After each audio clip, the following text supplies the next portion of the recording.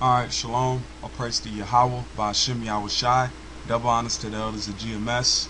Much love to the brothers on the four corners of the planet, the elect, because that's who we're set up to wake up, and we're bringing this truth to, the gospel, okay?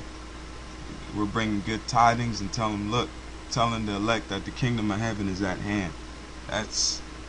And we can see it in the prophecies, because they're coming to pass day by day, and we're soon to come upon this incident, as you may say, the whatever false flag that's about to happen. So we're about to get into the time of Jacob's trouble. So the Spirit jumped on me to make a video, just because you know the deliverance is gonna come through. The first thing is gonna come through knowing the truth and the understanding of the Bible, and knowing the Most High's name and His Son's name, and professing that. Okay. Salakia. Also, the deliverance is going to come through these chariots, the so-called UFOs, as Esau may call it, or these heathens may call them. But we know them to be the chariots of the Lord, and the angels of the Most High ride in those ships, man. Okay, but those are our deliverance out of this place. But right now, that they're starting to show themselves more and more and more, because it says that they shall enter into the house of the thief. Who's the house of the thief? Esau and these other nations. Alright, so now they're showing themselves more and more, and you also have so-called Esau and their drones out here. They're also going to try to use them to fool the people. They got Project Blue Beam. All these things are going to be happening. That's why we have to have the knowledge, and we have to have the faith in this truth, because that's what's going to stable us in these crazy times that are coming upon us.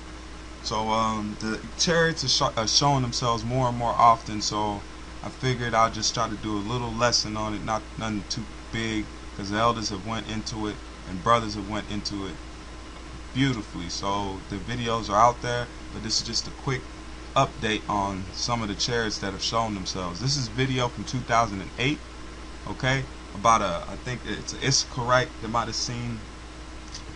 He seems like an Issacharite, don't know, but we'll play this video and we'll get into the scriptures.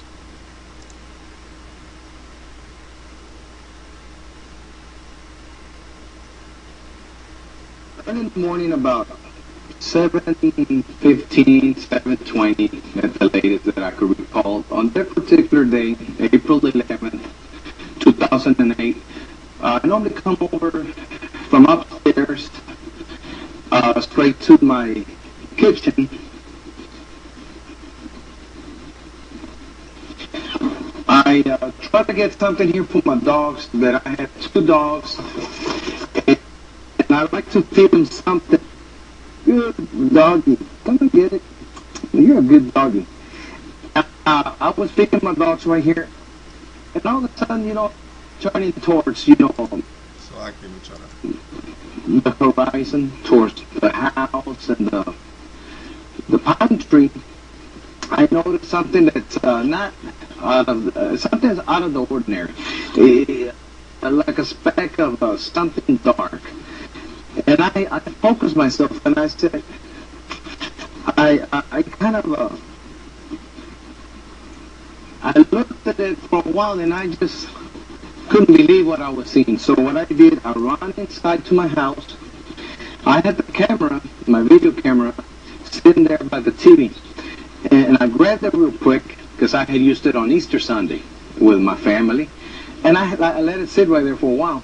So what I did, I brought the camera, and the dog, Churito here, he was here, as well as the other dog. And when I noticed the object, I grabbed my camera immediately, and I started to videotape from that angle. But he was growling. He was like, and I said, and I just patted him, but I couldn't talk. I didn't know what to say. I was just speechless, like they say. So what came to my mind, videotape, keep the camera going. So I'm out here, and I'm videotaping, and I'm trying to hold on to the dog. And when I noticed the object moved, either my hand shaked a little bit, and I felt some sensation, something, but I was just too shocked. You know, I didn't know what was going on. It looked something like round, and it had something at the bottom that kind of shined, but I couldn't tell. So I got my camera. Real quick, this is the book of Ezekiel 1, verse 16, and it says, "The appearance of the wheels and their works was like unto the color of beryl, and they four had one likeness, and their appearance and their works was as it were a wheel in the middle of a wheel." Alright, so he's describing, right now as you can see, he's describing a round object, and it says that the top part was moving and the bottom part was almost stationary. That's what I'm trying to take out of what he's saying. Okay, you brothers do your own examination, but he's saying, as you can see, the object is fixed, a wheel within the middle of another wheel. And I zoomed in. That's when I noticed the top part was either going around, it looked like, and then at one time he did this.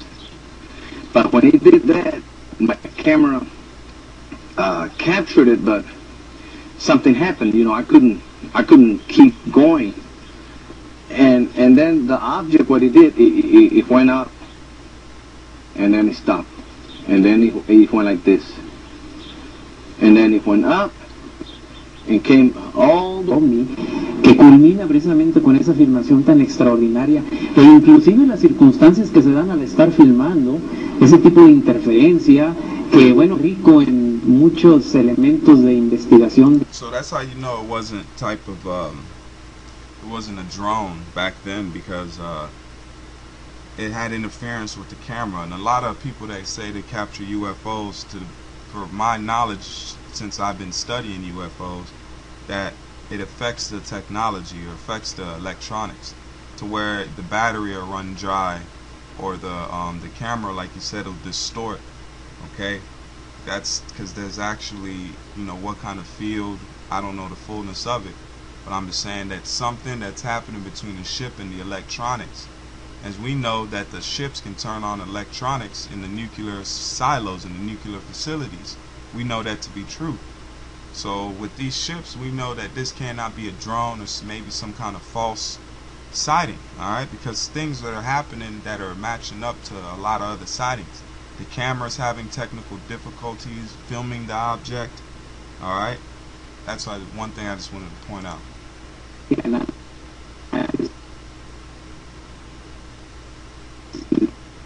I mean, this incident here, I don't know what happened. I'm not used to this. If people say, we saw the video, but where's your voice? Say something. Well, I'll be honest, I wanted to say something, but I couldn't. Even the dogs were not saying. They normally bark, like, whoa, whoa. They started were just, like, trying to bark, but they couldn't. I had the same thing. Alright, so I wanted to point out, he said the dogs were even affected by this. So, you know, dogs are quick to bark at cars, they're quick to bark at airplanes, things that they don't understand but are man-made. Okay, this dog was even affected by the situation that was going on, and the man did also. So I wanted to point out a scripture. This is the book of Luke 2, verse 9, and it says, we'll start at 8, and it says, and there were in the same country shepherds abiding in the field, keeping watch over their flock by night. And lo, the angel of the Lord came upon them, and the glory of the Lord shone round about them, and they were sore afraid. And the word sore means greatly afraid. Alright, so when this is a situation that I'm tying in the scriptures, that when men have seen the angels or seen the ships of the angels, that they're afraid, they're nervous, because they're frightful things, man. They're unexplainable, especially back then when you don't see no crafts flying. Like I just read, it says, and lo, the angels of the Lord came upon them, and the glory of the Lord shone round about them, and they were sore afraid. Came from where? The sky. Alright, so now that's how I'm trying to tie in with this video from 2008 before I show the next one. But we'll finish this up. I was just telling in my mind, quiet.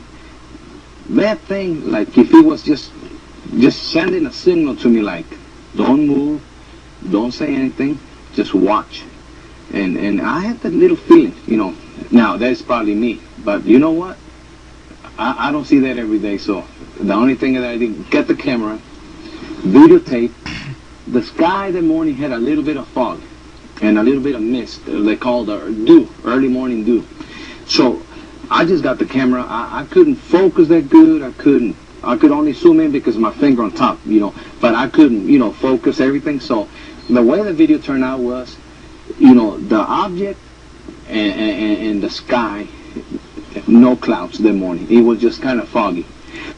Alright, so with that, we're going to go to the next video. Alright, this is a recent video that was shot November 20. It was shot before, I think, maybe about November 22nd or something around there or another. But around that time, this video was shot. But now this is an analyzation of the video closer. Alright, and I'm going to show in this video that this UFO got pretty close. Alright, that's why it says new military drone or alien craft, and we'll go into that. I'm not saying that it is, I'm not saying that it ain't, I'm just putting it, all I can do is tie it into the scriptures. That's all I can do, and go by faith, okay? Because that's what you brothers got to have in these last days. Alright?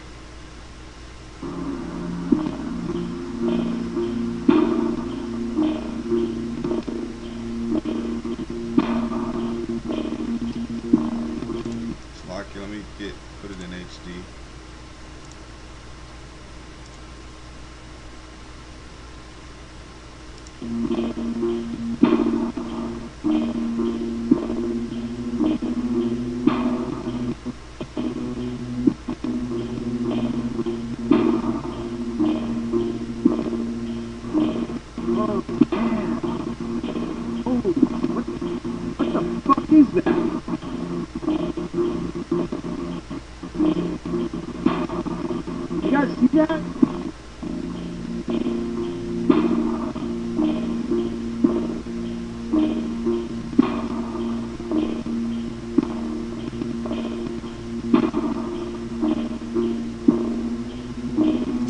And for you guys that thinks that's CGI, if you see right here, watch in the holes, okay? Watch the holes and the sun that shines through the holes and hits the I don't want to say magnetic, but whatever this is in here, it's hitting. So watch the sunlight go in and out of there.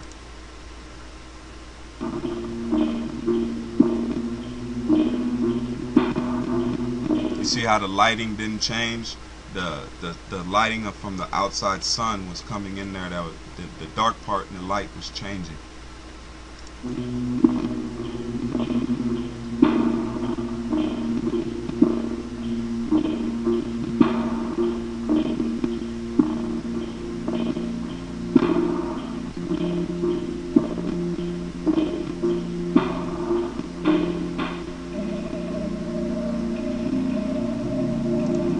Now we're gonna pause it there. And, we'll get into this. We'll pause it there. Now, went into the blue letter and went to Ezekiel. We'll go back. Went to Ezekiel 1 and 18. All right. We'll start at Ezekiel 15 and we'll read down. It says, "Now as I beheld the living creatures, behold, one wheel upon the earth by the living creatures with his 4 faces. The appearance of the wheels and their works was like unto the color of beryl, and they 4 had one likeness, and their appearance and their works was as it were a wheel within the middle of a wheel.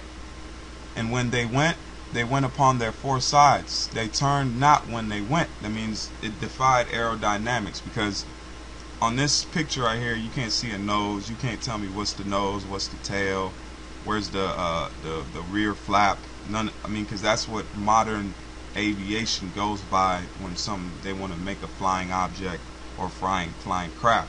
This one, you just turn which way. There's no kind of real front head. That's why it says turn not upon their sides. Okay, that's best of my understanding I'm trying to give to you guys. And let's keep reading. And it says, "As for the rings, they were so high that they were dreadful, and their rings were full of eyes round about them 4. Now if you click the tools on here, we're going to go into here and let's go into this word ring. Alright, it says, as for the rings, okay? And the word for that is gob.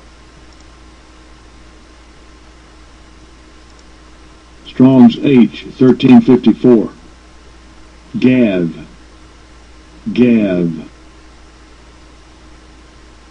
So the Hebrew word is gabah. Gabah.